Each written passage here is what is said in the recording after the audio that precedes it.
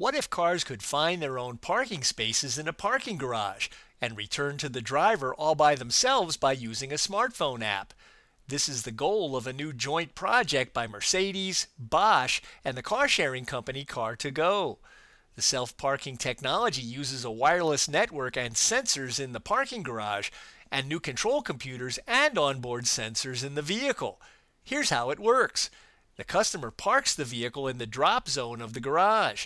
The intelligent system of the garage registers the vehicle, starts it, and directs it to an assigned parking space. Now in development, the self-parking system promises to save the gas, emissions, and hassle of circling around and around in search of a parking space. For Automotive Engineering Magazine, I'm Lindsay Brooke, and that's this week's SAE Eye on Engineering.